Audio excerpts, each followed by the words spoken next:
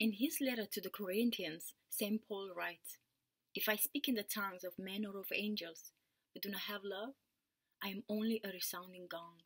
If I have the gift of prophecy and can fathom all mysteries and all knowledge, and if I have a faith that can move mountains but do not have love, I am nothing. If I give all I possess to the poor and give over my body to hardship that I may boast but do not have love, I gain nothing. Love never fails, but where there are prophecies, they will cease. Where there are tongues, they will be stilled.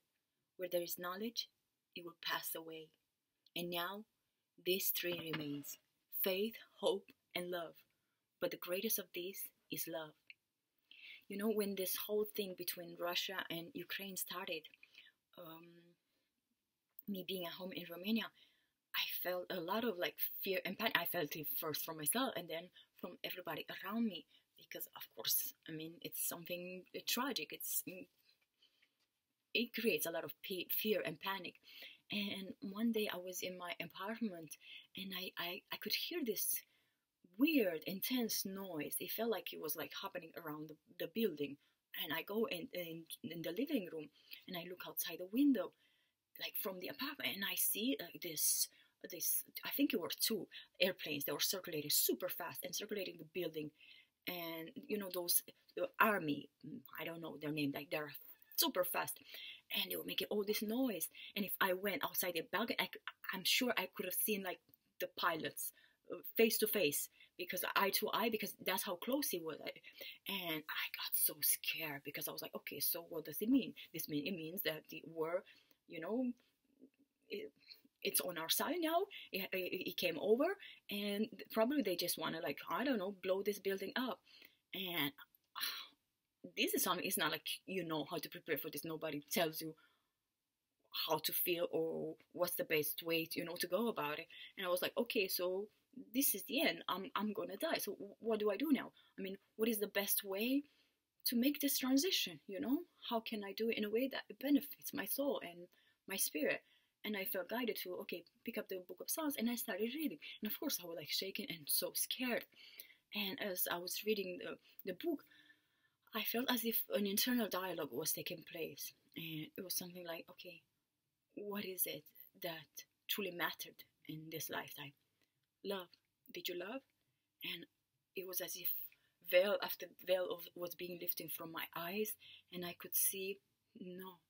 And to be honest, I'm not happy, and I feel ashamed to recognize this, but it was as if my whole life I was circulating the earth, walking this with a match and thinking, oh, this match is pretty cool, this light is intense, that's my capacity to love and be kind and that.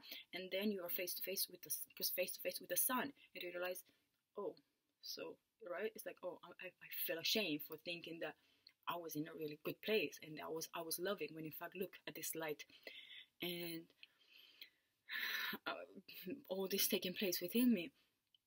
I remember like finishing reading, and I felt more calm. And it was as if, you have those books and movies where they tell that the spirit comes in to walk you through your lifetime and show you where you went wrong. And I felt like that. I felt like the spirit of death came. It's like, okay, Lumisa, it's time for you to go. It's time to take. That's how I internalize it, thinking that, okay, this is gonna happen right now, and we're gonna take you. And I was like, but I did it wrong. I mean, I did it wrong. Like Ivan Illich on his deathbed. What if my whole life has been wrong? Like, for me, it wasn't what if. I knew, because I could see, hey, I did not love, and I could see all the people and all the places that I could have put love there, but I just, because of my ego and all my beliefs and my resistance and a lot of time my incapacity to go beyond that, I couldn't do it. And I feel like, oh, so I did it wrong. So I cannot go like this. It cannot happen like this. And this peace came over me, and I got up, and it felt like, I honestly felt like, death comes like, okay, Luminita, it's time to go. And there's like, oh no, actually, I changed my mind. You can stay. And I felt like that. I just knew it's not going to happen. Don't worry. You're okay. And it just left, and I felt this peace. And I was like, okay, so what now? Well, what now? That out of these things, the greatest of this is love. And it's not about like making impact and big crowds and all these things that the world tells you, chase after and do that big. No, it's the simplicity and the power of love. So how can you become an embodiment of love? How can you humble yourself before the divinity and say, hey, you take over from here? You know how Wayne Dyer used to say, you can be a hostage to your ego, or a host to God. And I was like, how can I become the embodiment of love, and how can I be more loving? And I do.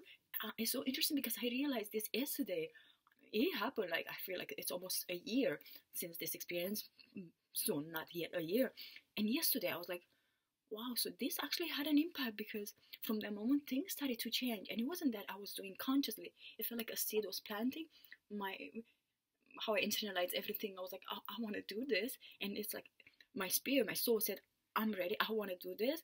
And everything within me said, okay, we're up for it as well, help us, right? And things started to change.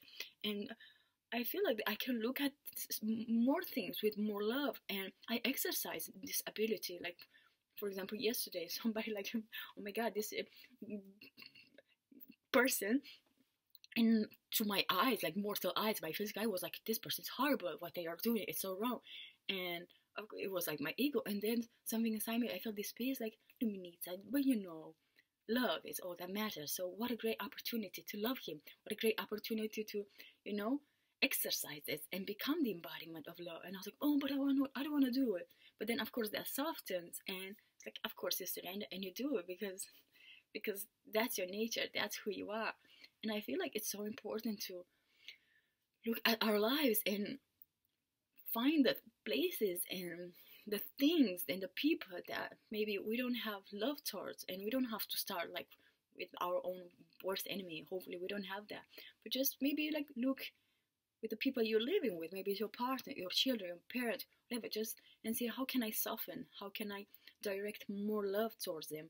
How can I open my heart and shift, And I believe that it all starts with, a willingness, a desire. Hey, I don't want to feel this resentment. I don't want to feel all these poisonous feelings, because I know, first of all, they hurt me, and they also hurt the people around me. So how can I solve? And it starts with that, and it feels like something. It's like, oh, you want to know, and it's being revealed. Maybe you get a book. Maybe somebody says something. Maybe you just wake up one morning. It's like, I don't want to be like this anymore, and bam, like that. And it's all. But I feel like it's important to just open yourself and just be willing, because when the end will come, we will all realize that it was about love, and it wasn't about these grand, glorious things that the world tells us to chase ourselves, but just about love. So, yeah, I feel guided to share this story, because I think yesterday I was like, oh, whoa, this actually, something happened there, but I didn't realize it at that time, the impact. And I feel it's so important to come within, come back home, and ask ourselves, hey, how can I be more loving? How can I expand my love outside my family, outside my house, and slowly but surely, maybe we just become just the embodiment of love, because as it says in the scripture, God is love, and those who do not love do not know God, because God is love. And who is God if not this internal being, this I amness, this consciousness that lives within us, because we are the temple of the living God, right? And the Spirit of God lives in us, as us. So wouldn't it be wonderful to allow that love and the power to come to life through us, as us, and for us? That's my hope for you and for everybody, and myself as well. Love to all.